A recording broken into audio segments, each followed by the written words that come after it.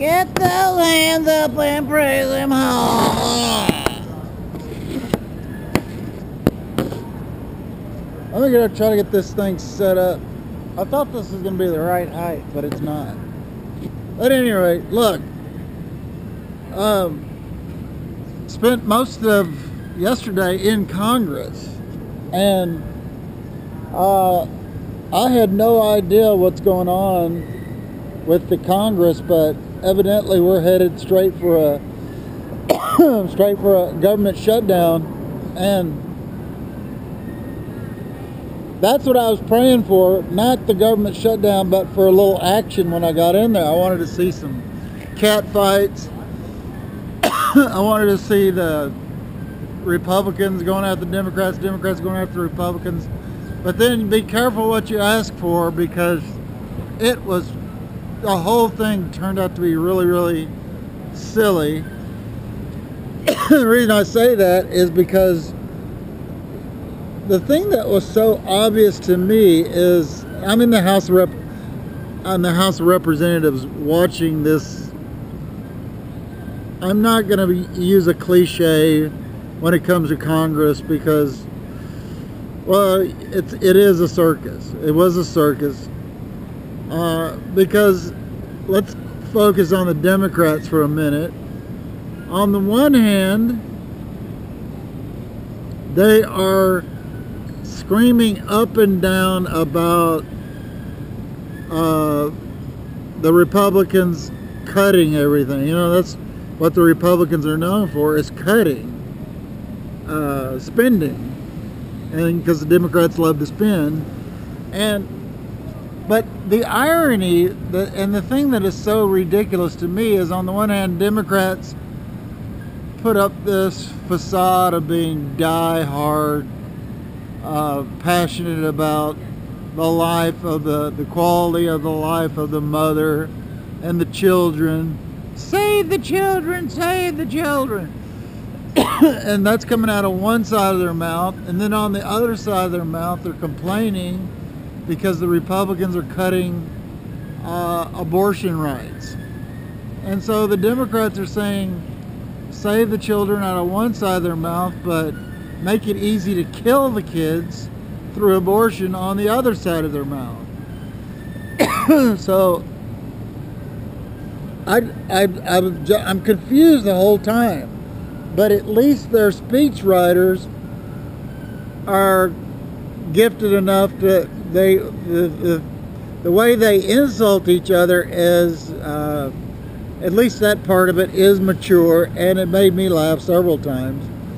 Very cold in the chamber, in the House of Representative chambers, and a couple of times I tried to put this hoodie up like this, and they don't like that. They'll come down there, and they did it twice. They'll tell you to put your hoodie down.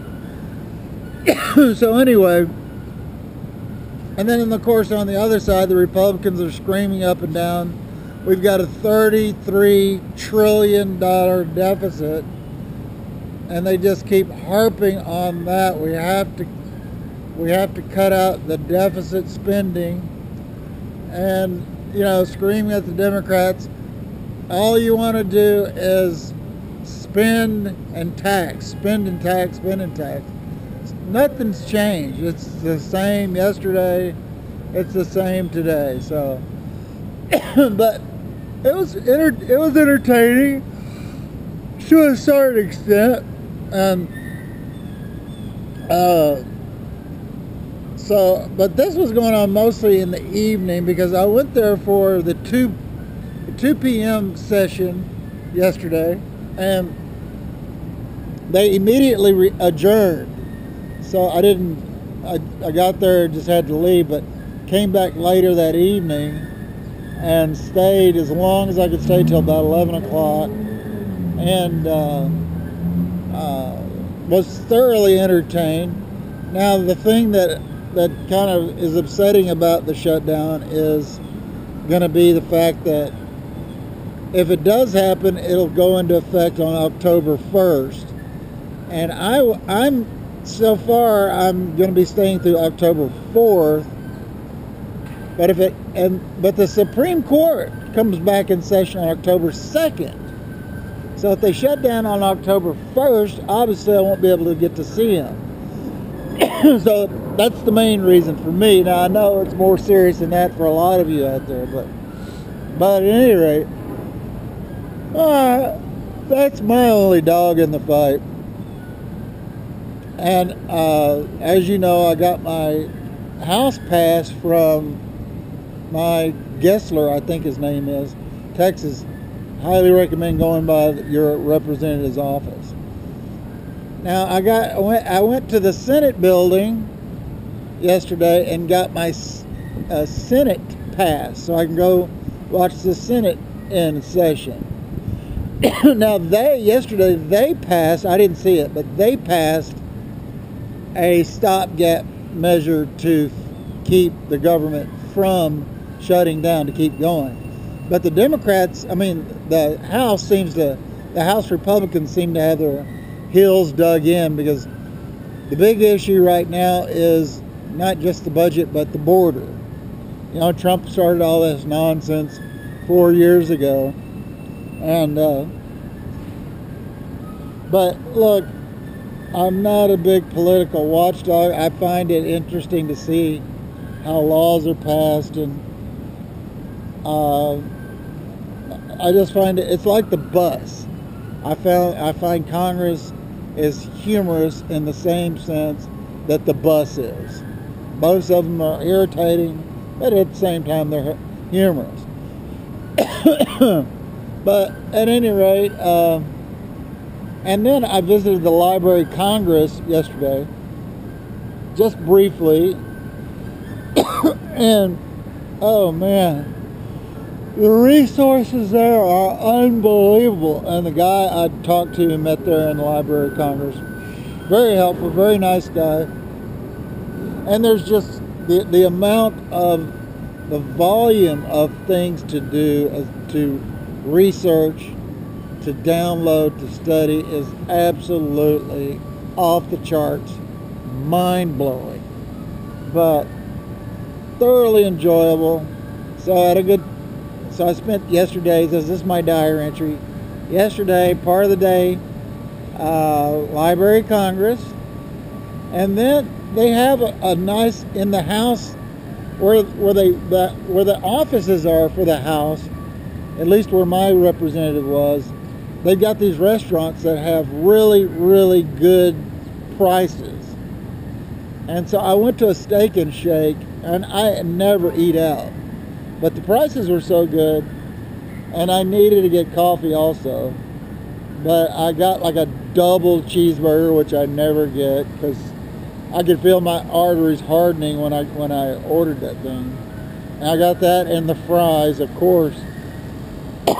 If you get a burger, you have to get the fries. And drank my coffee, polished that off. It got cold last night, and so I eventually made it. I had a lot to do. I'm not going to go into detail, but I wanted to find a grate, a surface level or ground level grate that has the steam coming out of it, that has heat coming out of it, and I didn't find one until 4 o'clock in the morning. But I did find one, and I got about 3 hours sleep, but right now I'm really tired, and I hope that this new place, this is the third place I'm hoping will work out, because I've only got another week before I'm probably going to end up going down to North Carolina. But all that's in the Lord's hands, and I love the Lord. He's talked to him all day yesterday, and we just got a sweet conversation back. I love him. He's been good to me, and looking forward to more of that today. So love you, Lord. Talk to you today also. So get those hands up and pray on.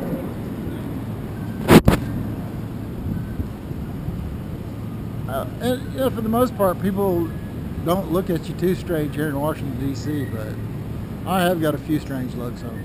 How are you?